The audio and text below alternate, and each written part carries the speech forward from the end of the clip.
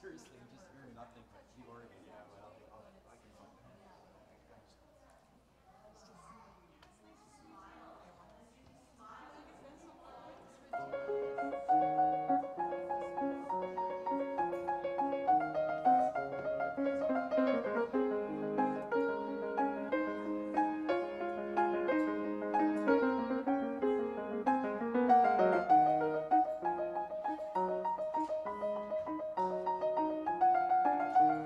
that.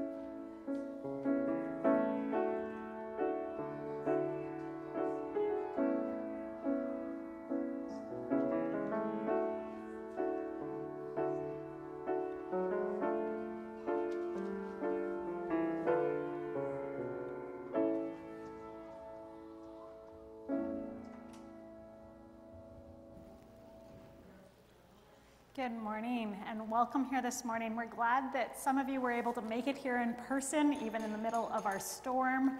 And to others that are joining on Zoom and Facebook Live, welcome this morning. Just a reminder that our fall business meeting will be next Sunday after church, and a lunch will be provided. So please join us in the lower hall to discuss and vote on our 2023 budget.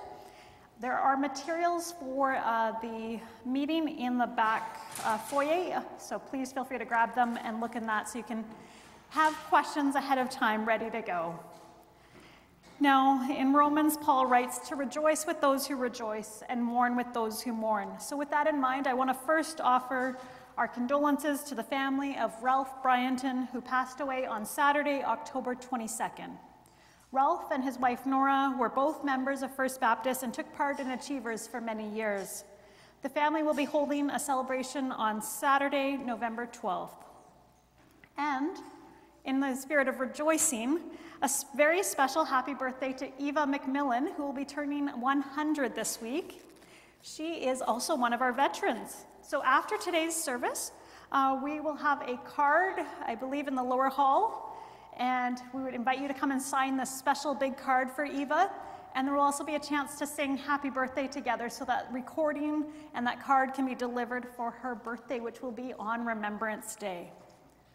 So as we enter into a time of remembrance, it is a time for us to remember the horror of the cost of war, a time to remember how our decisions about handling conflict can come with great consequence. It is a time for us to do our part, to pray for peace, and to commit to work for peace. Would you please stand and join me now in singing, God Save the King.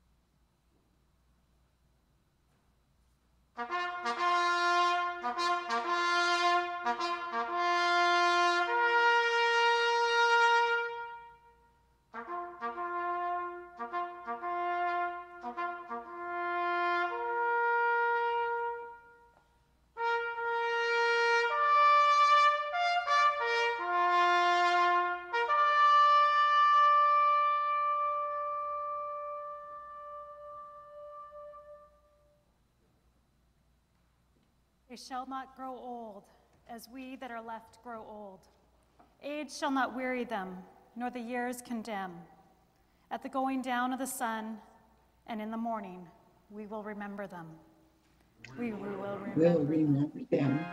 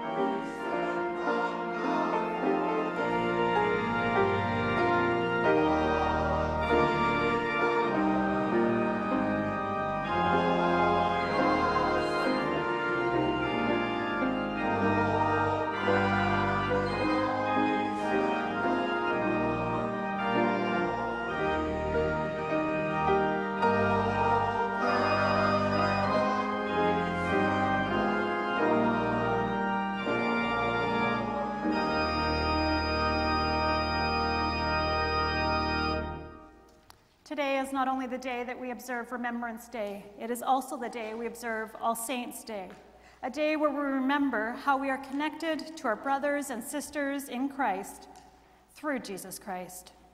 As we prepare to worship, let's hear the words of Isaiah. Have you not known? Have you not heard? The Lord is the everlasting God, the creator of the ends of the earth. God does not faint or grow weary. His understanding is unsearchable. God gives power to the faint and strengthens the powerless. Even youths will faint and be weary, and the young will fall exhausted. But those who wait for the Lord shall renew their strength. They shall mount up with wings like eagles. They shall run and not be weary. They shall walk and not faint. Let us pray together. Oh, we bless your holy name, O God.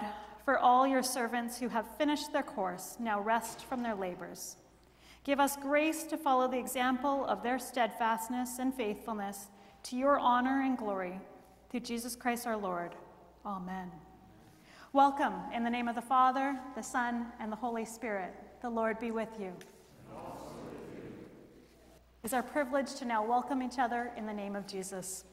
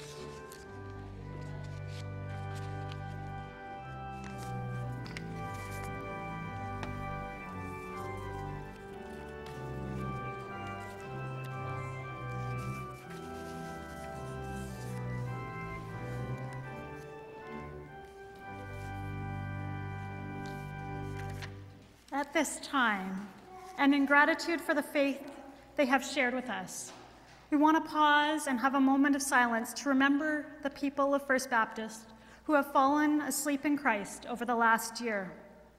So first, we mention their names.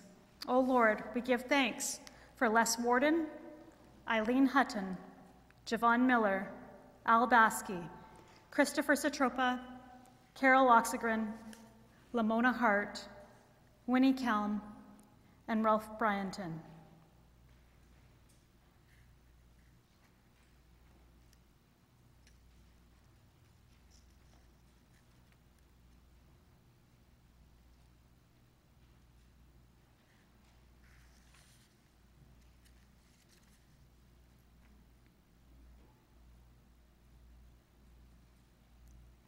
Lord, may we be mindful of the importance and the depth of the faith that has been handed down to us. May we always remember the importance of living lives of deep faith that can then be handed on to the next generation.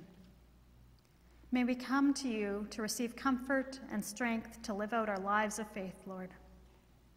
And may the words written in the books of Hebrews spur us on. These were all commended for their faith, yet none of them received what had been promised, since God had planned something better for us, so that only together with us would they be made perfect. Therefore, since we are surrounded by such a great cloud of witnesses, let us throw off everything that hinders and the sin that so easily entangles, and let us run with perseverance the race marked out for us, fixing our eyes on Jesus, the pioneer and perfecter of faith. For the joy set before him, he endured the cross, scorning its shame, and sat down at the right hand of the throne of God. Consider him who endured such opposition from sinners, so that you will not grow weary and lose heart. Let's join with all the saints in singing For All the Saints.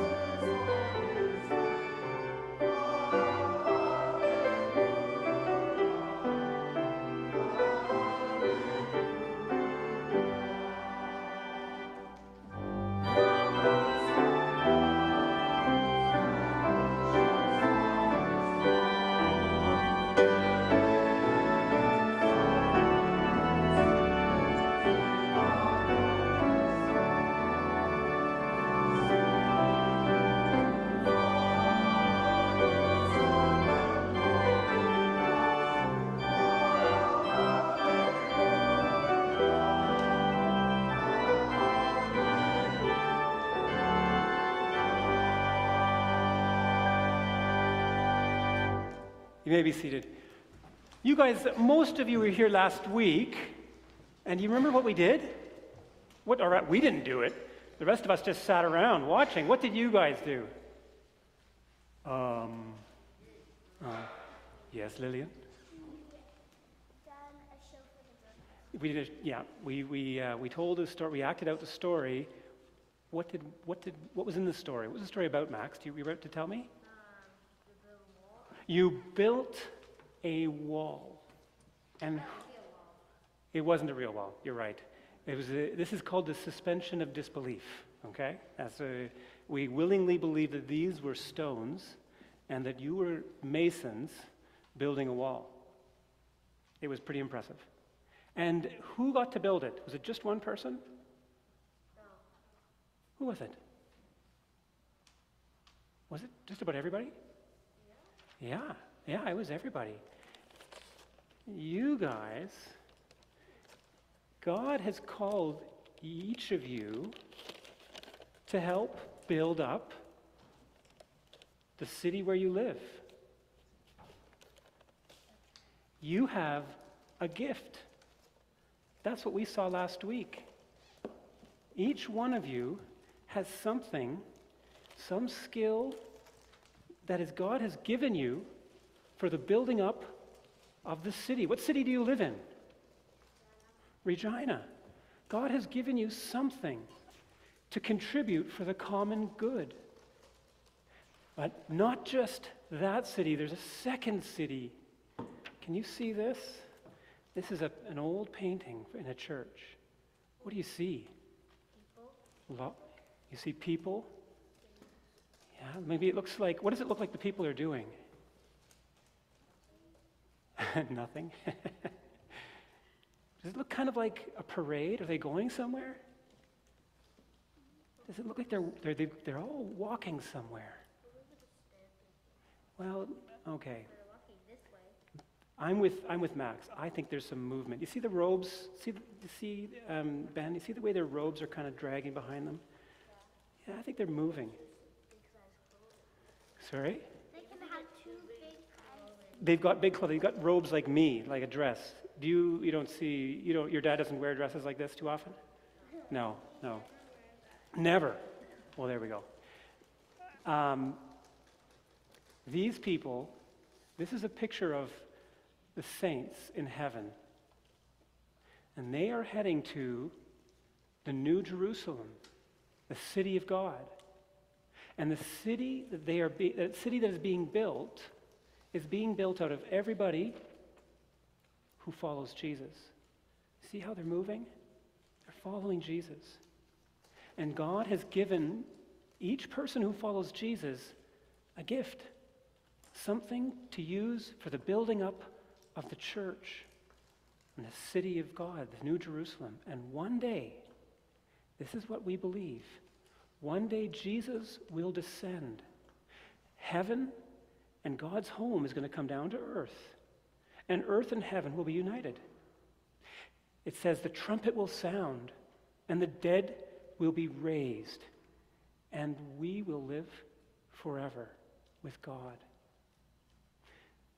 God has given you a gift to build up this city. And God has given you a gift to build up the church until the day that you meet Jesus face to face.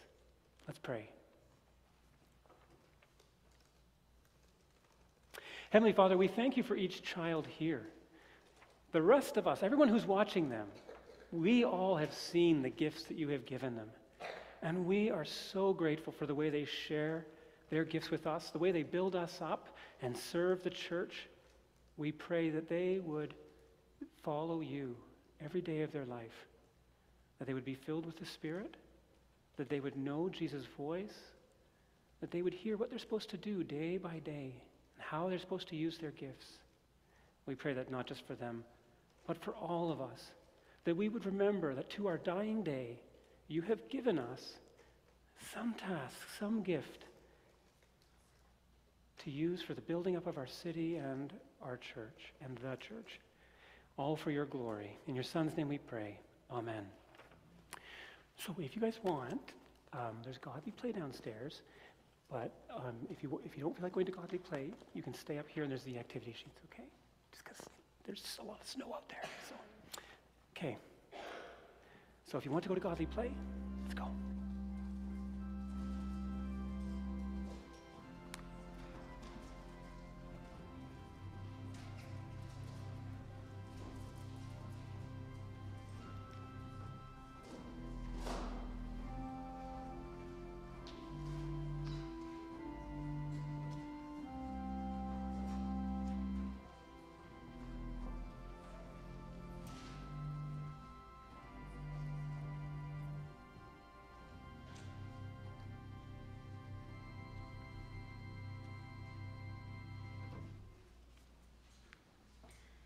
Today's Old Testament lesson includes a selection of verses from the New Revised Standard Version of Nehemiah, chapters 7, 11, and 12.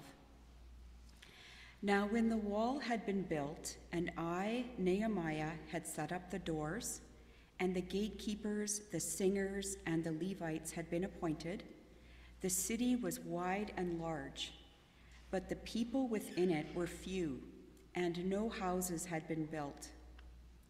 The leaders of the people lived in Jerusalem, and the rest of the people cast lots to bring 1 out of 10 to live in the holy city Jerusalem, while 9/10 remained in the other towns.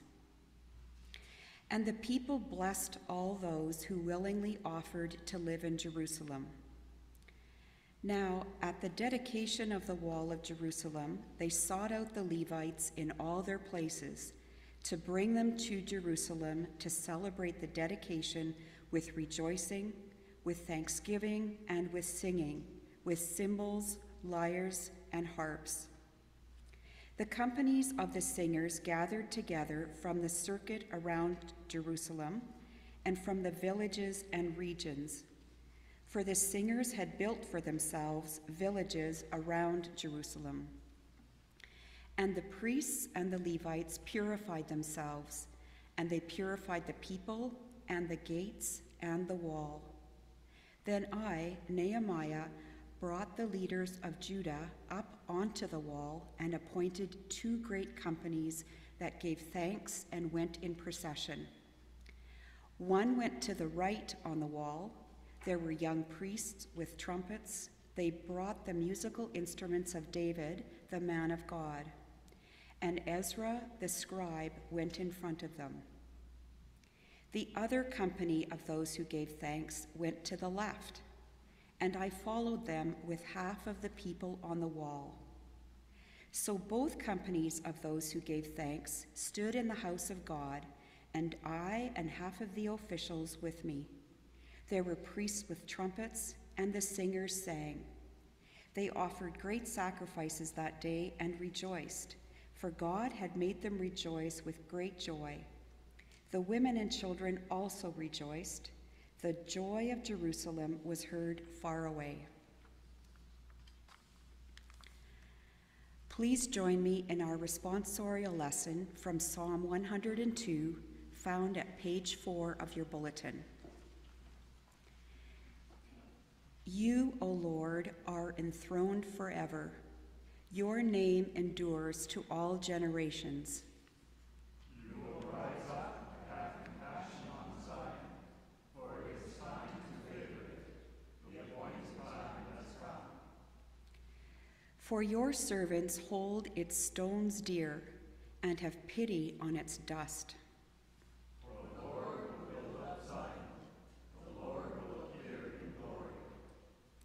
The Lord will regard the prayer of the destitute and will not despise their prayer. Let this be regarded for a generation to come, so that people yet unborn may praise the Lord.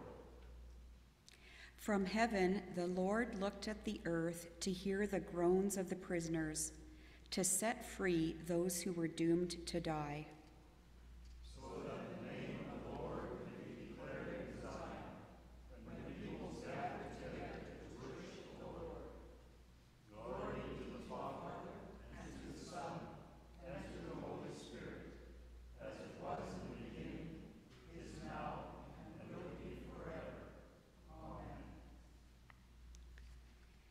Today's New Testament lesson is from Revelation chapter 7, verses 9 to 17, found in your pew Bibles at page 249 of the New Testament in the New Revised Standard Version. The multitude from every nation. After this, I, John, looked, and there was a great multitude that no one could count, from every nation, from all tribes and peoples and languages, standing before the throne and before the Lamb, robed in white, with palm branches in their hands.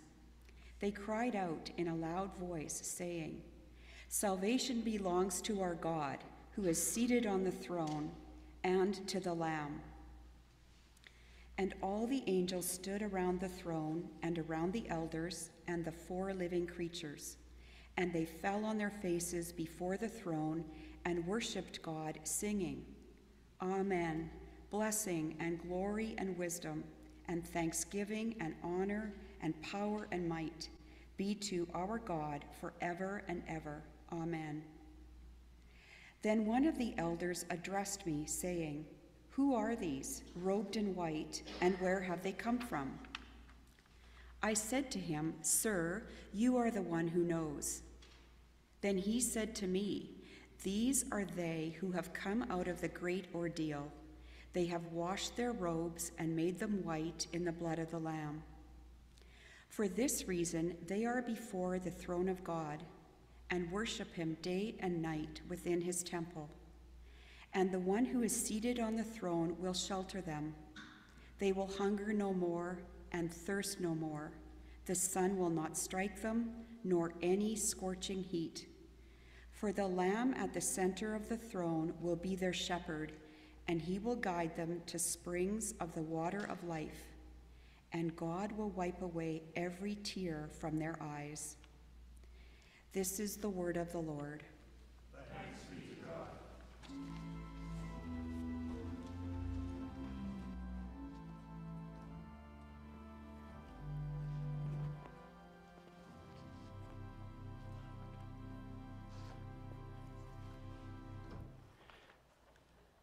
I'm going to hold this painting. It's a print of a well-known Canadian painting. Maybe the camera can catch it. I thought I'd have it here just in case there were still some younger ones in the sanctuary, but they've decided to spare themselves a sermon and have gone to godly play. Perhaps some of you were thinking about that as well. I wonder if you're familiar with this painting. It's of the Fathers of Confederation. I don't know if you can quite make it out from the pews, of course, or from the choir loft. It might be tricky. But it's a long painting, and it is set in the years 1864 to 1867, the founding of Canada, and the meetings that were held in Charlottetown, Quebec, and London. The men who gathered here in these conferences knew the significance of the moment. They knew the importance of what they were doing and how this would affect all the people and all the relationships going forward in the regions, in the areas that they represented. At each stage of these meetings, the recording of the names of those present was important. Everyone who was taking part and what was happening was noted. Now, chances are, if you look at this picture, I think there's a chance you've actually read the names of each one of the, how many men? Anybody? Any historians in there? I would have no idea other than I just read it. 36. There's 36 men in this picture. Not all of them were at any one of those meetings, but rather this represents all the people who took part over those years. Now, how many of those names would come to mind for us? If we read through all those names, would they stay? Well, chances are maybe we'd recognize John A. Macdonald or Georges-Étienne Cartier. Some of us would know Charles Tupper or Alexander Galt. The historians, though, would be fascinated by this list of names. And they would know each one and maybe be interested to know their story and how they got there. But we know the story itself. And we know what it means for us as a people over 100 years later. We know that this was the moment that we celebrate on July 1st, when the Dominion of Canada came into being. We know the story. Chapters 7 to 12 of Nehemiah are painting with words a very similar portrait. The people of this time, Ezra and Nehemiah, and all the leaders of Jerusalem and the area, they are aware of the significance of this moment. They know that this is like a new founding of God's people. It's like the exile happening all over again, and Jerusalem being refounded. After years of struggle, after years of exile and slavery, they had arrived at the moment of the refounding of Jerusalem, the reestablishment of Jerusalem as a place of authority. And so we heard today how there was fanfare, a parade, with two groups of people, one with Ezra and one with Nehemiah, going around the walls of the city and meeting up at the temple in celebration. And the joy of the people was heard from outside the city. In chapter 7, in chapter 10, in chapter 11, in chapter 12, there are long lists in each of those chapters of all the people who were taking part in these moments. Now, we skipped over them. I am sure historians and students of the Bible are fascinated at these names and what they mean and how their connections are found. But for the most of us, it's like the founding fathers. Those names just pass over us. And it's the story that we remember. I think our scripture reader was also grateful not to have to read 4 chapters of names. The people had rebuilt Jerusalem. They had returned. The exile was seemingly at an end because the people, in response to God's call, had got together and worked for the common good. In our scripture lessons, we also heard another portrait being presented to us. It was the portrait of innumerable saints living together with the angels in the light and the love of God. This is the reading from Revelation chapter 7. Who are these robed in white, and where have they come from?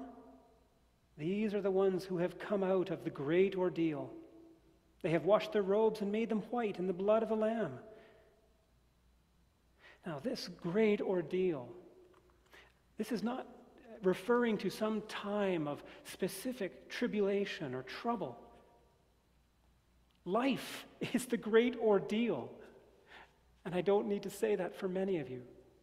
Many of you who even right now know that life is an ordeal, whether it's because of illness, or terminal illness, or chronic pain, or being out of work, or some pressure that's on your faith and your trust in God.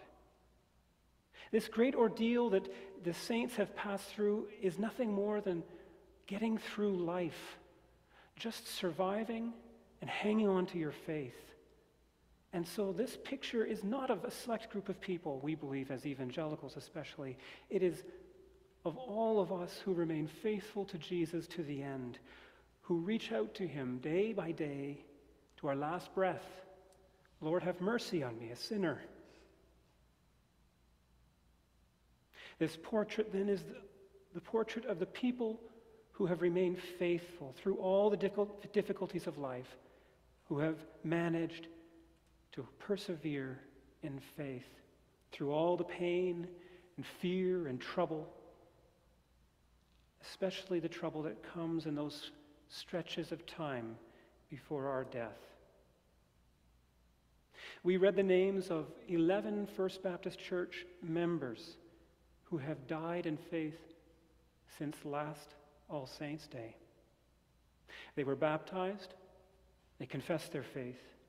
They lived as good witnesses among us, and they used their gifts to build us up, to build up the church, and to care for their city. When we gather, we join them and the angels in worship. All of them have died without faith, the writer of Hebrews. All of them have died in faith without having received the promises. But from a distance they saw and greeted them. They desire a better country, a heavenly one, and therefore God is their God and has prepared a city for them. Can you see both of these paintings then in your mind? On the one hand, we have the earthly parade of people in Jerusalem with Ezra and Nehemiah, celebrating the rebuilding of this earthly city. But on this side, we have the heavenly parade of the saints entering God's presence and the city that God has prepared for them. For the time being, these two portraits remain separate, two separate panels that we look at. One visible, the other invisible. One temporal, the other eternal. One conflicted, the other purified. One enslaved, the other free. The one waiting for death and decay. The other made whole in the presence and the light of God. But the time is coming when God will bring about the union of these two portraits, the union of heaven and earth through Jesus Christ. The New Jerusalem, the city of God that God has prepared with the saints, will descend together with heaven, and the saints will rise with Jesus, and God will live with humanity. Perhaps we lose sight of one of these pictures. Perhaps we lose sight of the picture of the saints on this side, waiting in God's presence, waiting for the day of resurrection. Perhaps especially in our modern West, we lose sight of this expectation, this world that is coming, and we begin to place unrealistic expectations on ourselves, on our city, and our nation. Expectations that are just not attainable until Jesus Christ comes and establishes his reign on earth. What I mean is that in our personal lives and collectively, it seems in the modern West that we create so much pressure to get it right. There is such anxiety in individual lives to be happy, healthy, together, productive, and individual, successful, and to present that outwardly to people. And so we see the pressure that this creates on people, the stress and the anxiety, and how for some it just creates such ups and downs in their life. And one moment they've got it all figured out and they're happy, they've figured out what it is that's been bothering them, but then again, the pressures of life, misfortune happen. Once again, they're down. And then collectively, there's such an intensity at the moment in conviction that if we could just do this one thing, or if we would just stop doing this one thing as a city or as a nation, we would get it right. We are dividing one another into groups. We are no longer just discussing competing priorities, discussing the merits of different ideas in our politics. Now we are evaluating people and dividing them into good and evil. The result of this is self-righteousness, dismissiveness, and even hate. Or on the other hand, it is despair, and people give up on the church or the world. It has failed them. It has failed to live up to what they know it could be. But our hope remains unfulfilled until the return of Christ. Now, nothing can derail that from happening. Nothing can attack that hope. It is sure. It will come. But until that day, we are waiting. And our work is always in part and is always in prayer. But perhaps there is another tendency, and it's to forget about the picture of the labor of Ezra and Nehemiah and all the people whose hearts God stirred and they worked together for the common good and accomplished something, built up their city, and there was celebration. They restored a way of life in the city, and people were able to move into the neighborhoods once again. People have been tempted, and perhaps especially evangelicals, have been tempted to only look at heaven and the world that is coming, and to reject and dismiss and give up on the city. Jerusalem was rebuilt by people responding to God's heavenly call. Zechariah and Habakkuk and Malachi, Zerubbabel, Jeshua, Ezra and Nehemiah, and all the people, thousands of people whose hearts had been stirred by God and responded, came and built up their city. They had a vision of God's purposes for humanity and a vision of heaven that was coming, and they sought in obedience to God to live that out in their city. They sought to live out that faith that they had that God would work all things for good, that they sought to live out that faith in building up their city for the common good. Our confidence is not in our ability to get our lives in order, nor is our confidence in the possibility of perfecting our city or our country. But we have a vision of a new Jerusalem, descending from heaven to earth one day by the gracious will of our loving God. The New Jerusalem is the city of the triune God. It is the city of the angels and all the saints living together in a shared way of life. And therefore, we here, waiting for that city to come, we do not lose hope. As Kaylee read, we are surrounded by this cloud of witnesses who've gone ahead of us, and so we persevere ourselves. The saints who've gone before us and now surround us cheer us on as we complete our course. And so like them, we persevere in faith, in service, in love, in generosity, building up the church and building up our city, all for the glory of our God, who has been faithful throughout all generations and will be faithful to the end. Amen.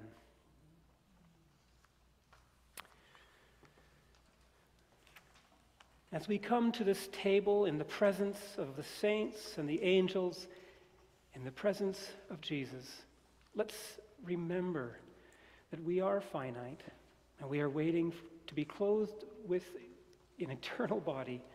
Let's sing, "Be unto your name." The words are in your service bulletin.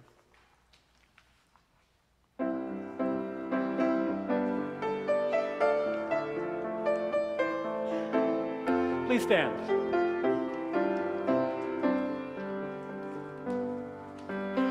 We are among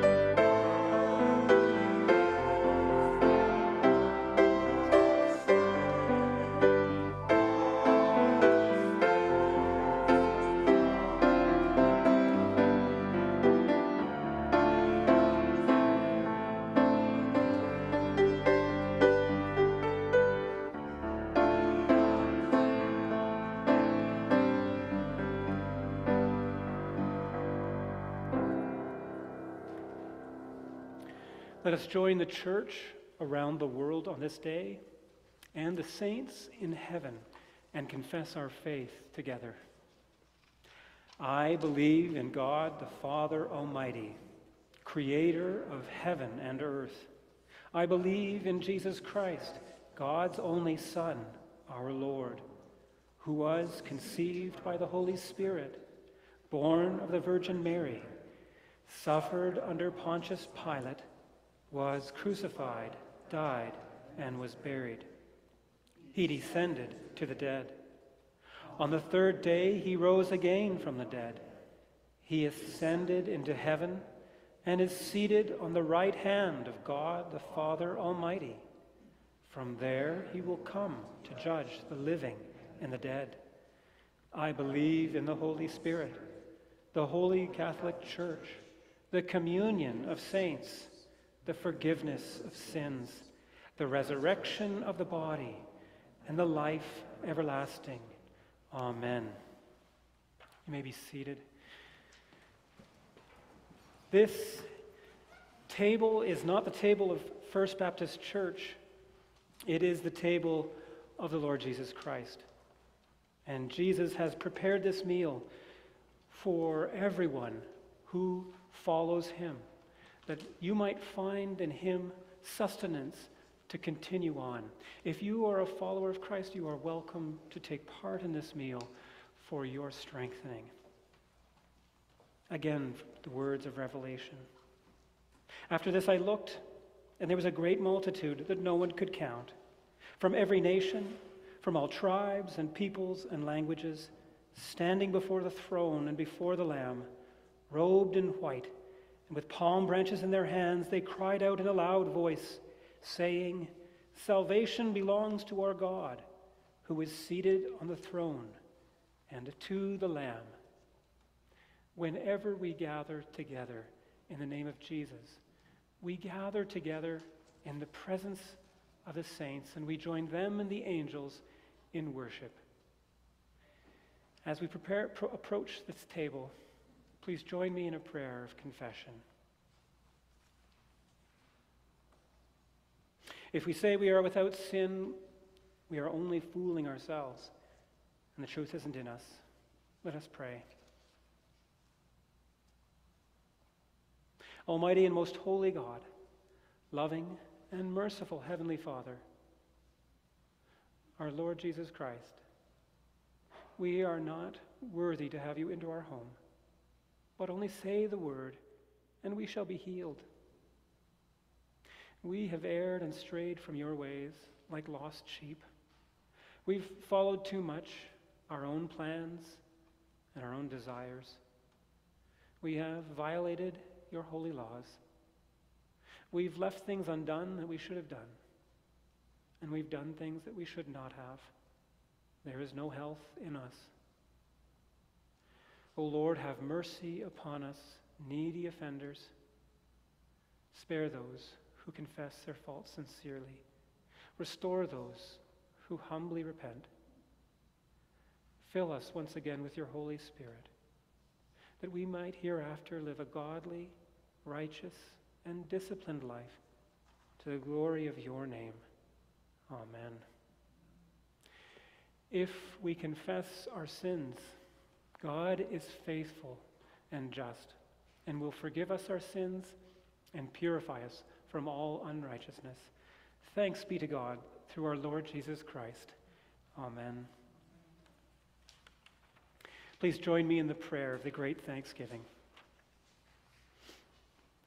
The Lord be with you. And also with you. Lift up your hearts. We lift them up to the Lord. Let us give thanks to the Lord our God. It is right to give thanks and praise. It is right and good, always and everywhere, to give thanks to you, Lord, Holy Father, creator of heaven and earth. You made this earth a good place, that humanity might live within it and in your presence. And yet we have wandered away from this good path. You have not abandoned us. In your faithfulness and goodness, our cities continue to be built up, even as others tear them down. but you have prepared an eternal city through Jesus, and we know that city is coming. We have this hope hidden within our hearts. May it purify us. And we praise you, joining the angels of heaven, all our sisters and brothers around the world, and the faithful departed.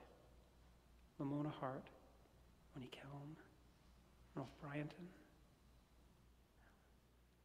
And together with them we say, Holy, holy, holy, Lord God of power and might, heaven and earth are full of your glory.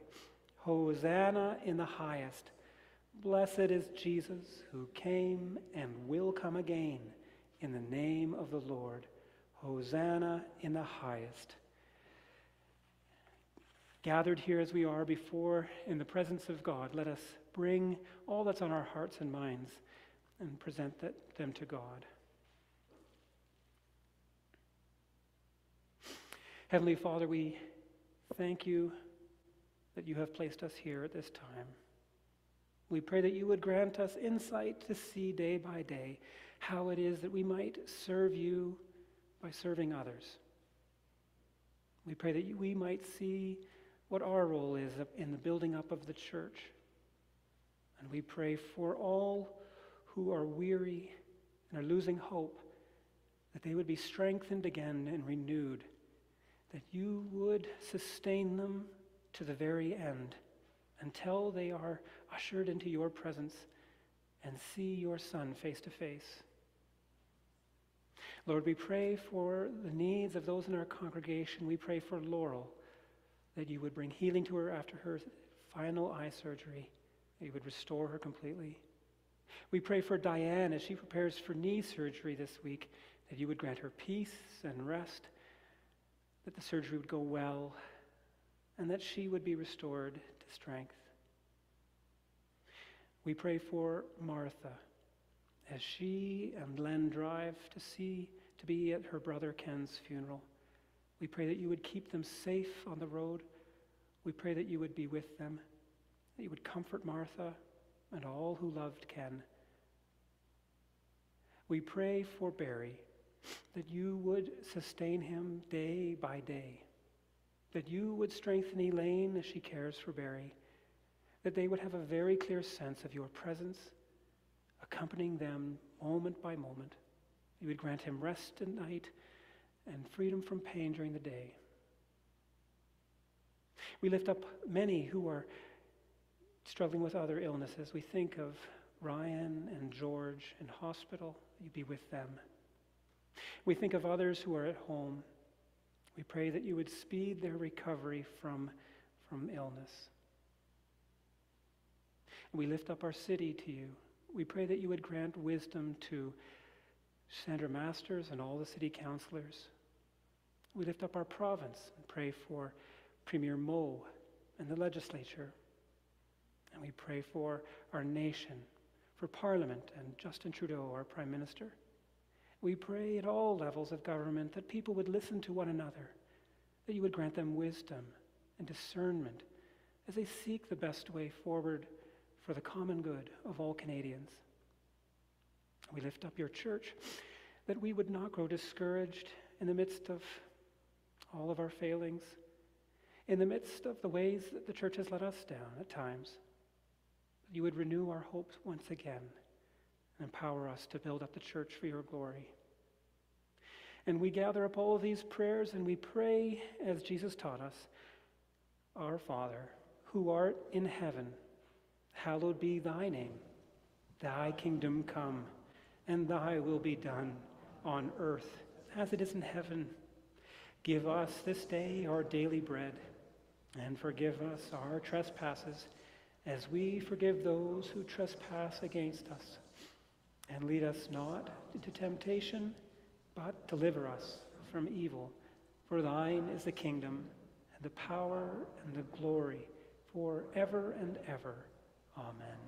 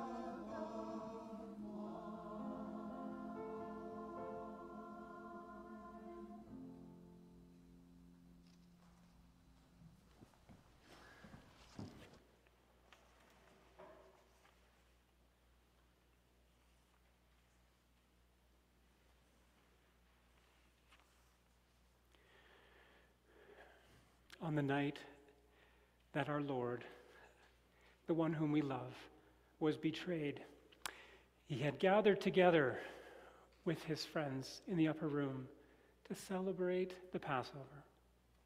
And when he had given thanks, he took the bread, and lifting it up, he broke it and said, "This is my body, which is broken for you. Do this in remembrance of me." In the same way, after supper, he took one of the cups, and lifting it up, he said, "This cup is the new covenant in my blood. Do this as often as you drink it in remembrance of me." And he said, "I will not drink again of the fruit of the wine until I drink it again with you." Lord Jesus Christ, you came to set us free from sin, death, and the devil. With love, we offer ourselves to you fully and completely as living sacrifices, as we proclaim the good news. Christ has died. Christ is risen. Christ will come again. In thanks for all that God has done for us through Jesus Christ, indeed we bring our lives, our tithes and our offerings, and we present them to God in thanks.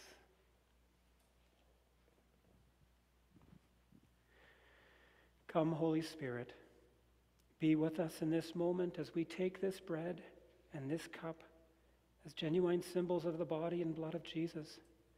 Unite us to Jesus and bring us in the end with all the faithful to resurrection and everlasting life. Through Jesus Christ our Lord we pray. Amen. For those of you who are in the sanctuary, I would encourage you, beginning with those seated on this side closest to the front, to line up here and to make your way to one of these two stations. And when you've received the elements, to take part and to leave them in these trays. And if you are waiting, just to wait until the person is moving back into their seat, and then come forward as well to the station that is open. And just to leave some space as we line up as well. And for those of you who are at home, know that we are eating this meal together, apart in body, but united in spirit. Come.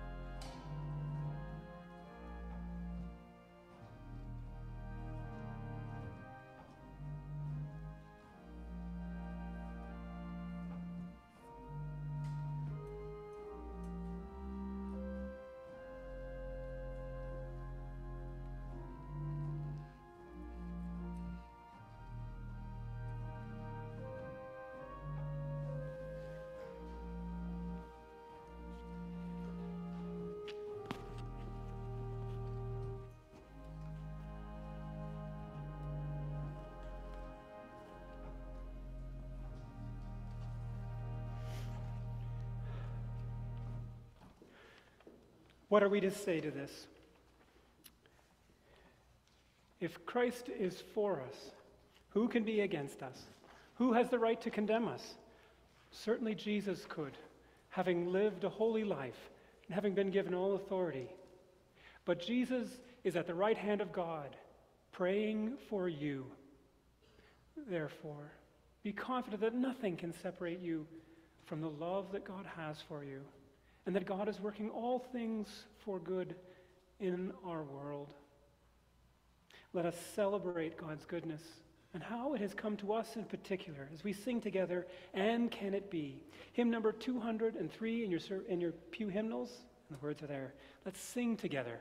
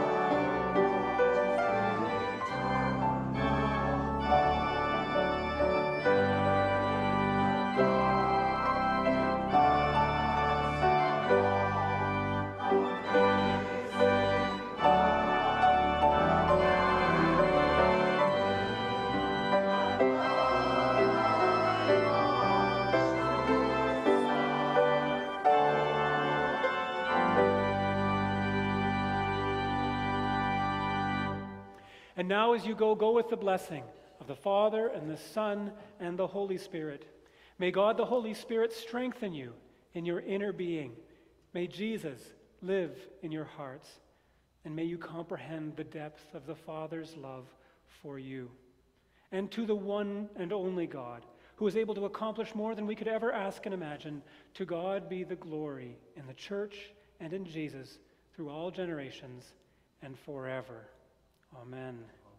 Now, before you go, and as Mark begins to play, just a reminder, if you can, since we're not many, if you can make it downstairs, we can do a recording.